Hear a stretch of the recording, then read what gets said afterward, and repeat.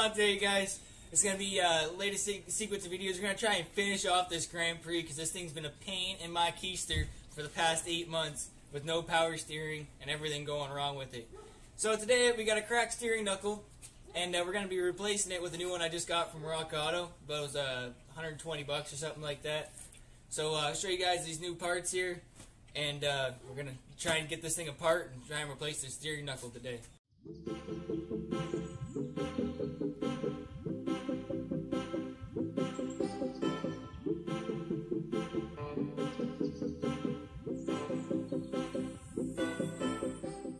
Nice, as you guys can see there, right where this tie rod bolts on there, she's pretty cracked.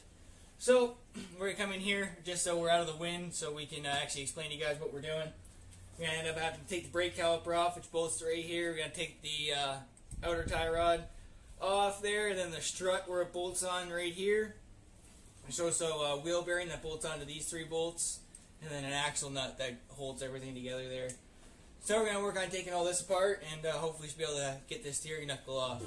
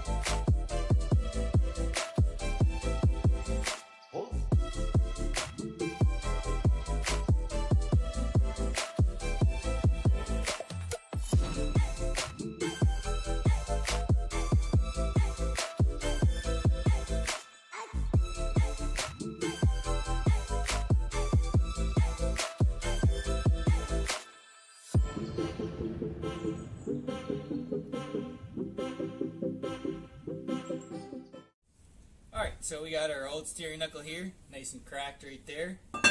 This one's aluminum, by the way. And we got a replacement here, which seems to be steel. A lot more hefty. I don't think that one's going to break as long as it fits. Should be good to go.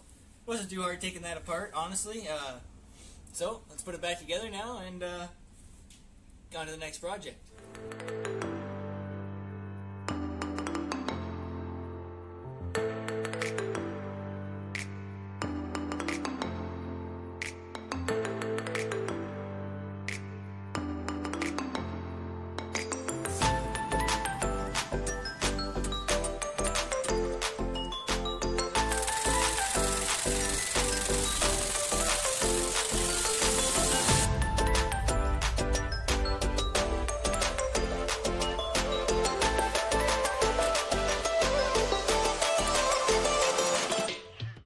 I just realized I didn't film an outro for this video because the phone died there while we were putting the brake caliper back on.